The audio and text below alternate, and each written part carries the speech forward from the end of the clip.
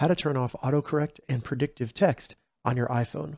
Welcome to another Gauging Gadgets iPhone tutorial video.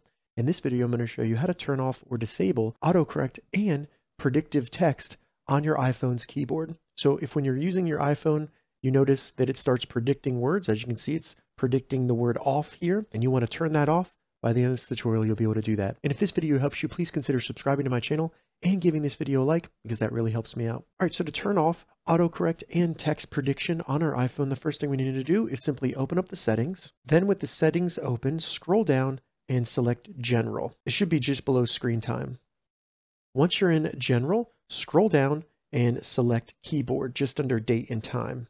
Now that we're in Keyboard, there are two settings that we need to disable. First, find and select auto correction and disable that. Then scroll down, and you might have multiple of these if you have different languages on your iPhone. Find predictive and toggle that off as well.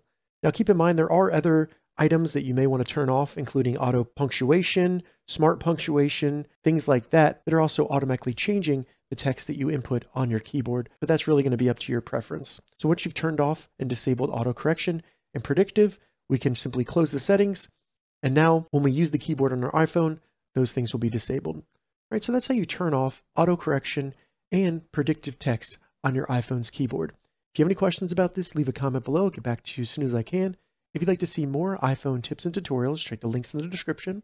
If this video helped you, give it a thumbs up, and please consider subscribing to my channel, Gauging Gadgets, for more gadget reviews and tech tutorials.